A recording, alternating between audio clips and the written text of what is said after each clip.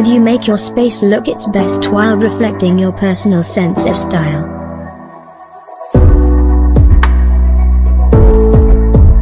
We are the answer you've been looking for. Visit our online-based shop and smell the beauty of your house, because perfection begins from home. Call us on 07900255542.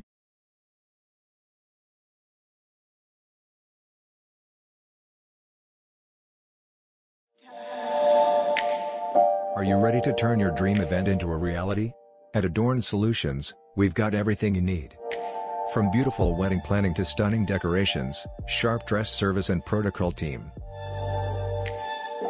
Groomsmen and beautiful bridesmaids. Luxurious car rentals. Makeup. Catering, a great sonorization, expert MCs. Adorn Solutions, we beautify your events into better. Uri musirimu ki niba utambara imyenda igezweho, ushaka kwambara ukaberwa, nta handi nakurangira ni muri Isheja Vogue, iduka ryihariye mu gukora no kugurisha imyenda igezweho ikorerwa inaha iwacu mu Rwanda.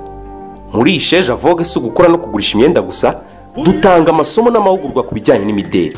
Muri Isheja Vogue kandi dufitemo imyenda y'abagabo n'abagore. Ikaze muri Isheja Vogue, dukorera munsi yo kwamamaza ahateganye na parking yinjira muri Simba. Ku bindi bisobanuro watwandikira cyangwa ukatwandikira ukoresheje bumwe muri ubu buryo. Isheja Vogue, embodied with dignity.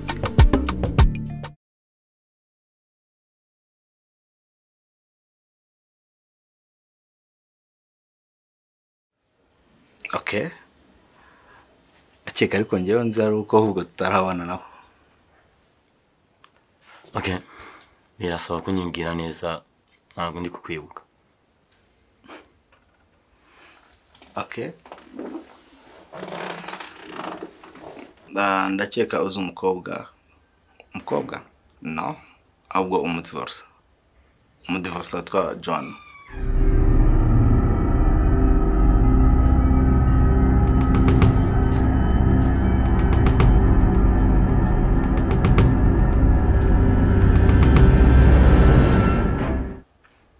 Ngiye mugabo. Uri umugabo we? Yeah. No. Ubwo ari umugabo we. Niba nabyari ibyo. Uri kubishidikanyaho? Nisa musore we. Urumva na ari iyihe mpamvu yabinzanyanga ko yo kujya mu beshya. Ntabwo mbizi nanjye nibyo nshaka kumenya. Kubera icyo wundi waje hano.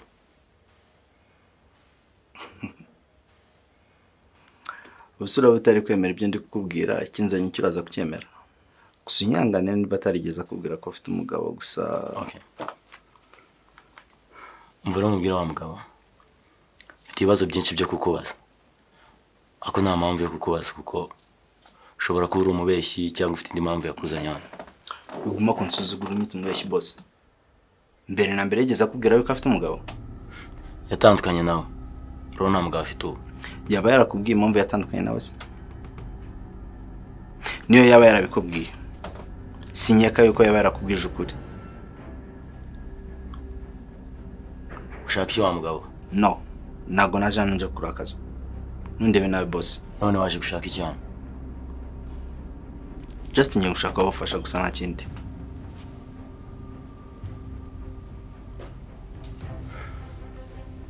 Okay, look. Nago ndi umugabo mu bipe. Gusura mugore nubwo agaragara neza inyuma, akagaragara n'akana keza. Ariko mukuru naga n'umwana mwiza, usibye ko nanabyitayeho. Waretse kuvuga Johanna nawe wa mugabo. Inyangane nimba nshobora kuba mvuze nabi. Ako ndagira ngo niba umfasha. Reka tubwizanye kuri. Na mugabo utagigira ibibazo, agafaranga kakabura. Ako nge nabuze amafaranga mu gahe gato. Uriya mugore nge wahitana. Kandi ntabwo nkubeshya umugabo we. Ambwira ko atabasha kubaho n'ubuzima. No. Umuntu ntabwo ari Johanna. Johanna ntabwo yakora ikintu nk'icyo. Ahubwo ugenda ubwira umuntu wakunda ngiye gusobanurira neza. Okay, ndabona udashaka kunyumva. Ako ndanabyumva cyane. Ashaka kuba yarakuroze. Icyo nshaka umwana wanjye. Nanjye ngira uruhare mu kumurera. Boss, like I said, ugenda ubwira umuntu wakundangiye gusobanurira neza. Rero umuntu wakundangiye yaza kuba nzi neza, ndumva ari kubazi neza ko John atabana n'umwana we. John abana na Kweri kiri bamugora akunda kubagira ibicucu mwese, namwe mukamukurikira. Ubundi abizi ugiye kumbwira ngo abana na murumuna we. uri muntu ki wa mugabo? Njye nagusobanurira ariko nagushaka kunyumva. Uriya mwana ganza babana mu nzu ntago ari murumuna we n'umwana we.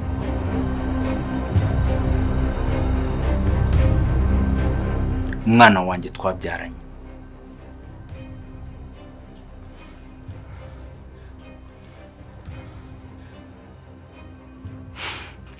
Buri ikintu nanga umuntu nsobanura akanga kunyumva, ariko umubwire ko naje kandi nshaka umwana wanjye.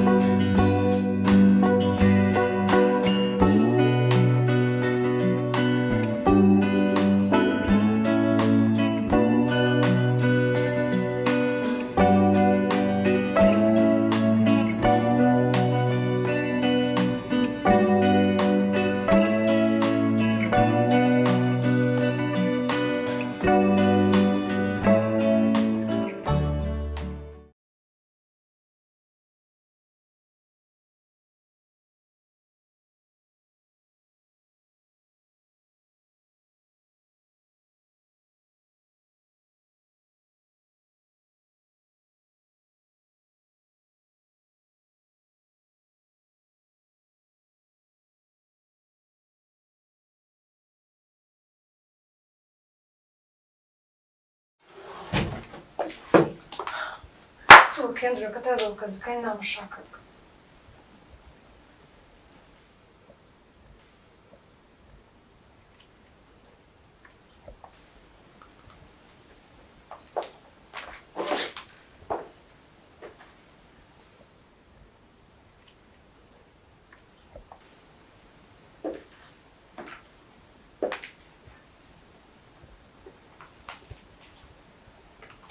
Mwaramutse.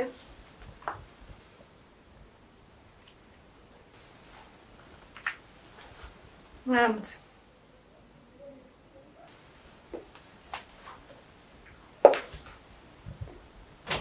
Mwaramutse.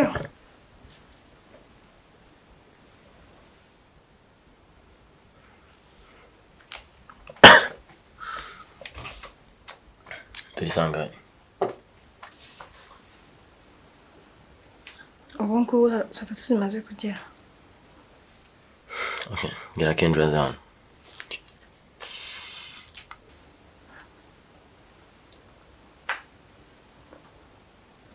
None kujyaga zana ntabwo uri kunyumva, ngira Kendra ko mushaka. Sondiye ko mwana ubwa mbere ngo banyana. Uri mushaka banabizi. mwese ntabwo unyibuka. Ngomba kukwibuka se? Ubara nakuzi.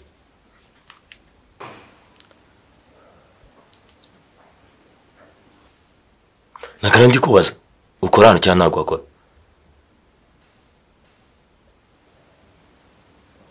Oya, ntabwo makora hari. None uri hano ukora iki? Kwanza ni gutuzi n'izina ryanjye.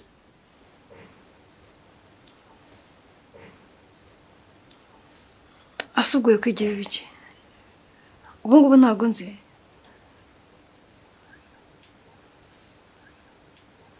Ubona ubwa mbere mbonye muri aya maso yawe.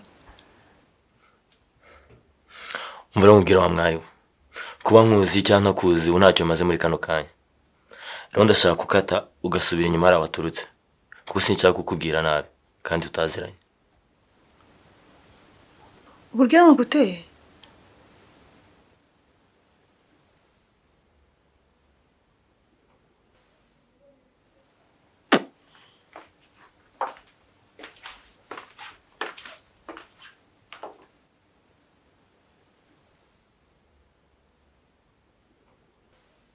Kubera iki uriya mugore akunda kubagira ibicucu mwese namwe mukamukurikira.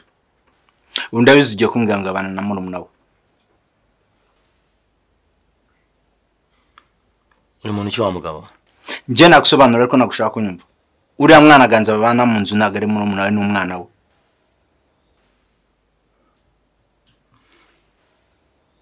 Umwana wanjye twabyaranye.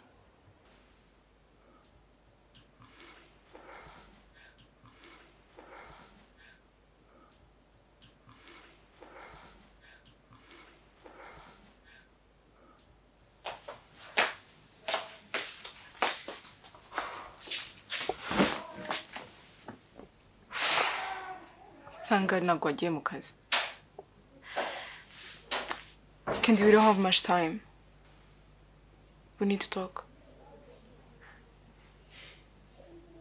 Okay. Kandi ndashaka uretse kujya mu kazi muri iyi minsi. Iminsi mikeya.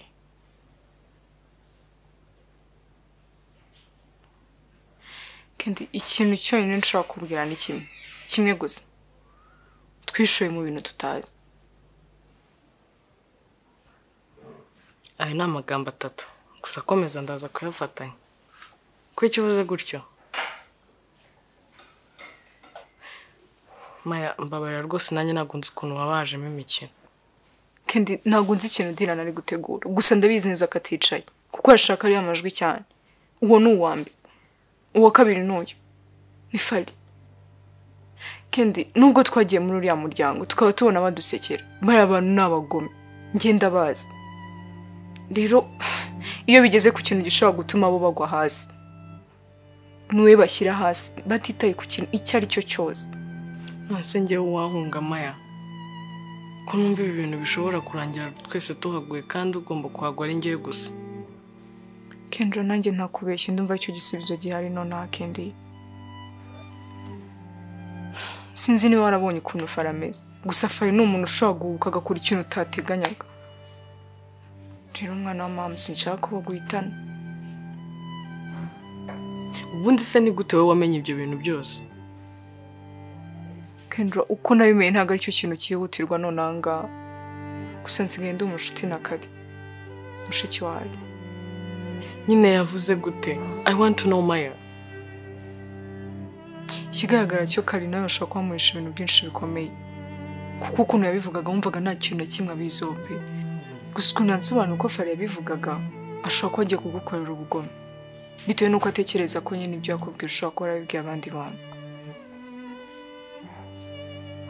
Ndabigenza gute koko mana yanjye?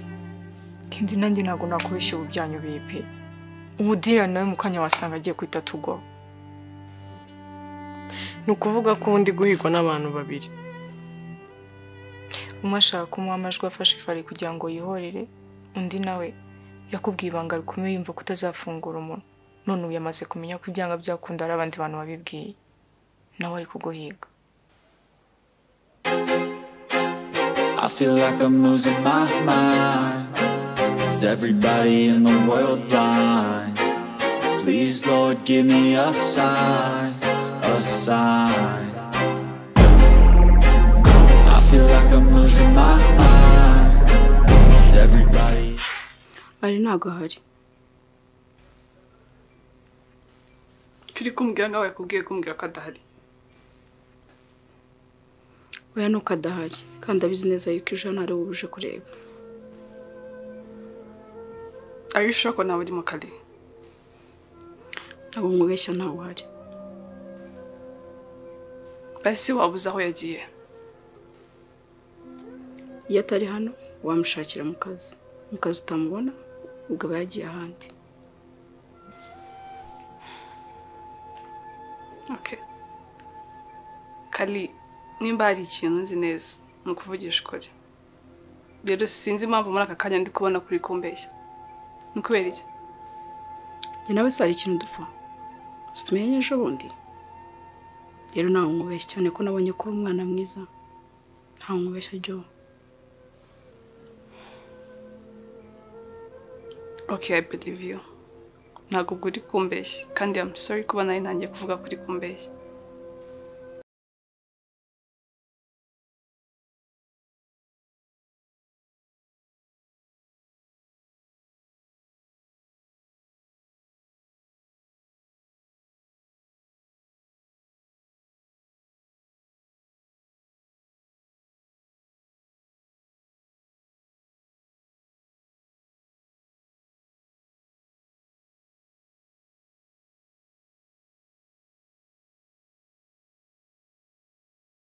Mwana w'umukobwa nuko nari umwana mwiza.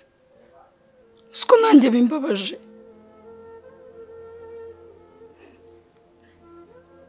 Yakoze iki ari? Hari undi muntu urimo gutereta. Kubera kiri kumva ko ikibazo ari njye uri kugitera kayi. Kubera ko buri gihe abahungu ari mwebwe mufite amakosa.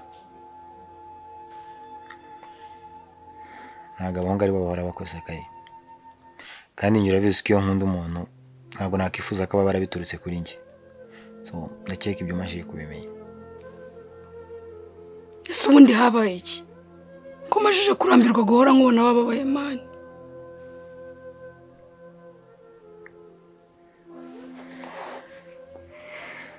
Okay. Ndumva udashaka kumbwira ko n'ubundi muhora mumisha aho ushaka kuganiriza.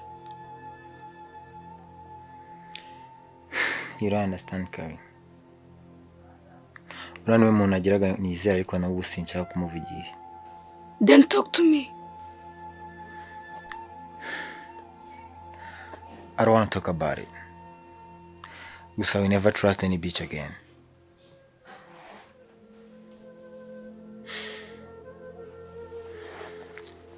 Genda umbwire Maya ko ntari buze mu kazi.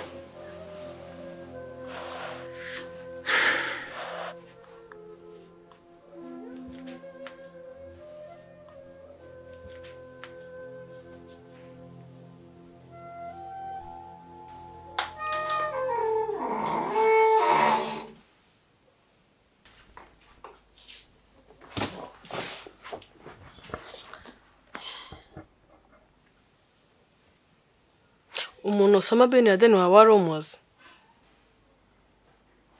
Ku makuru gusa ntarahura nawe. Congratulations rero ubu murahuye.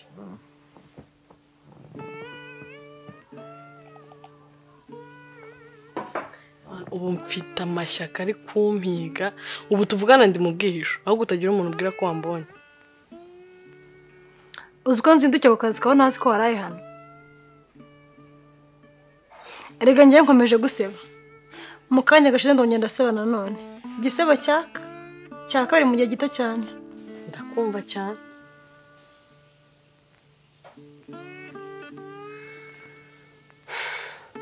Akwibaza mfuye. Kandi ubu ndeba gutya mfite ubwoba bwinshi.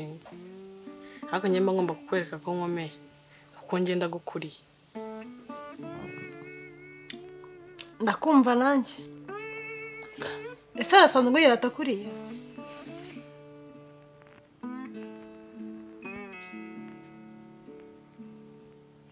Byarangiye uhuye na Alice? Wari wambaye gute noneho? Ako si binikira.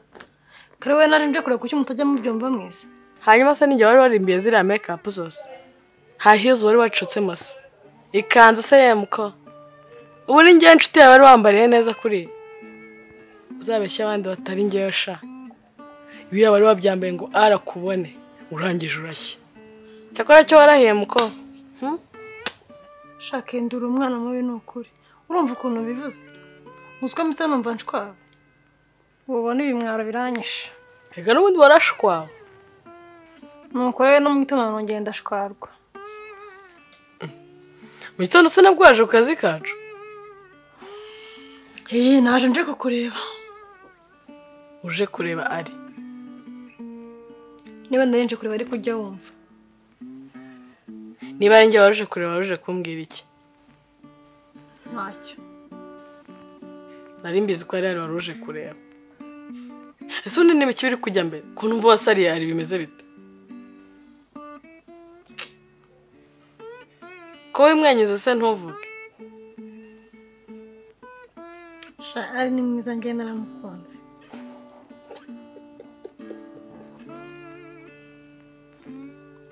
kunseka zo kugira ngo ujye inama y'ukuntu namutsindira akoze koko byaseriye wakunze ari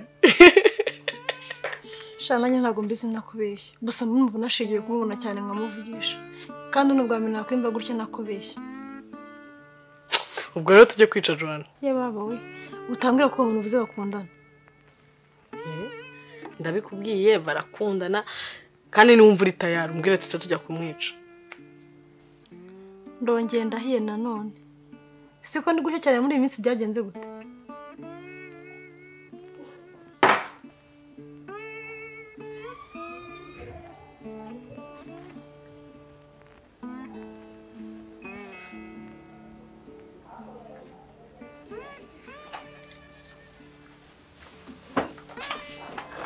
ntabwo wandusha ukinjira ari mayo niwe mbaza ntabwo mazi ntabwo nzana ukinjira ari fari kwica ufite ubwoba mayo ni ukubera iki njyewe mfite ubwoba nta bwoba mfite kubera iki se ngira ubwoba kandi nagutinya ndabizi ko utantinya rwose ariko se nta kuntu wamfasha ukandangira ahantu Kendra yaba ariko hari ikintu nshaka kuvugana nawe ibyo ushaka kumvugana fari njye nawe hari ubwo turi inshuti I don't know ntabwo turi inshuti rero niyo mpamvu ntakubwira icyo nshakira Kendra gusa Kendra ni girlfriend wanjye ibyo ntabwo nari mbizi ibyo yego hashize nk'ukwezi nase yaba ari iwanyu nkajya kumureba gushaka kumuvugisha cyane ntabwo ari mu rugo Kendra nawe uri mu rugo wamuvugishije se ntabwo ari kumfata niba yanyanze ibyo nabyo byanshanze gusa ndaza kumubona icyo cyo ndakimusezeranyije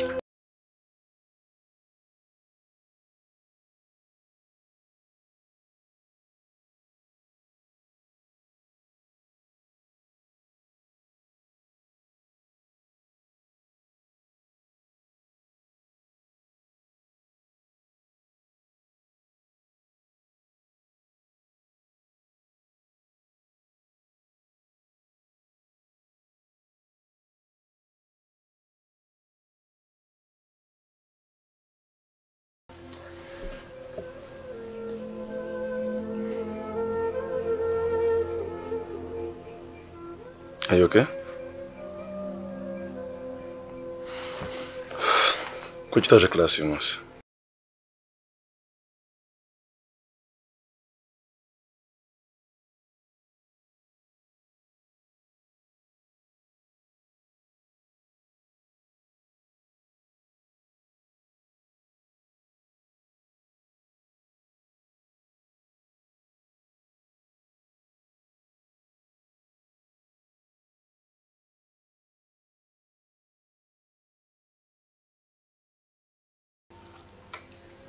Okay. Ndabizi ko nawe nibutse kugira ngo mbwire ko wanyizera. Gusa ariko nizo gutega amatwi umuntu. No, it's fine. Nako watekereje kuza kureba uko meze ibyo birahagije. Ibindi nabamugoye. Okay. At least ambwira ikibazo ufite. No, I'll be okay. It's just nyine ndaza kumera neza. Nuko ari ibintu bya famille biraho tu. Nuko udashaka kubivugaho cyangwa n'inyo dushaka kubibwira. Ariko nakumva. No, nagaruko nashaka kubikubwira ahubwo nuko mbona buzaho mera mbivuga.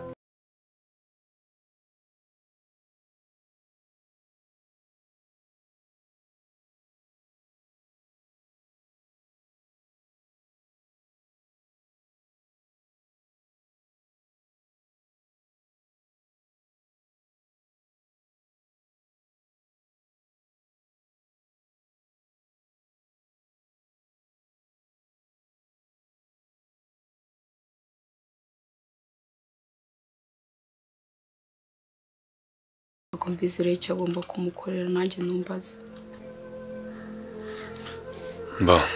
Ndumva ibyo biri komplike cyane. Gusa musore ko ngiye gusiga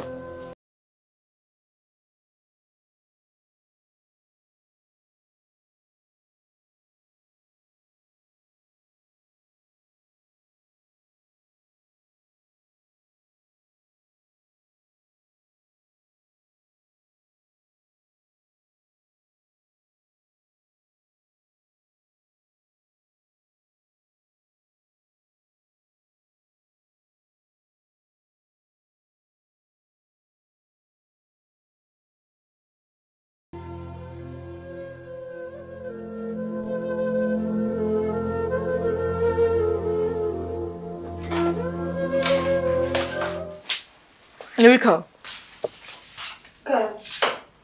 Mbabara umbwire kuri kumwe na Kenjo.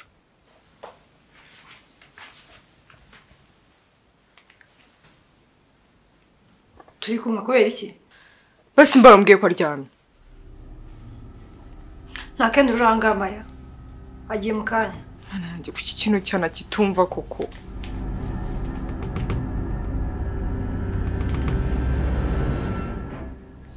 None na telefone iwe ntabwiriwe. Niki se byagenze gute ko umuntu ufite ubwoba?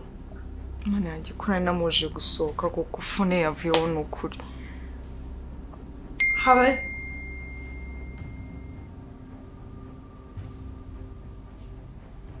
Mana yanjye ndapfuye none mana yanjye ndapfuye Kenzo.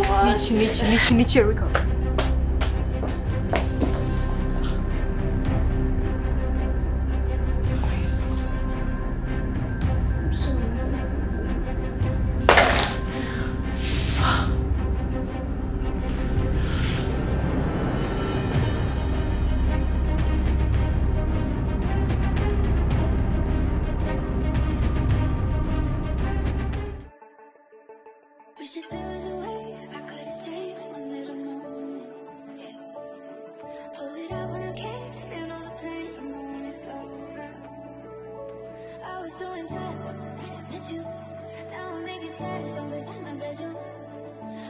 Jewe uri kumfata passport, iyi filime ni ya passport se?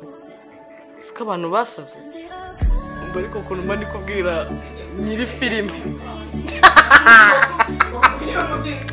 Ngo abantu barasaze. Oya ariko none se filime ni passport, uziko bari kumfata gica. Ajyabo ndi muri douche se.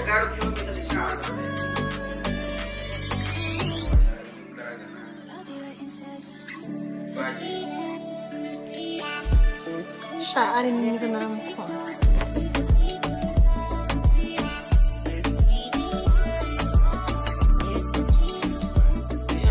Ndetse ko numva uri kumvugisha.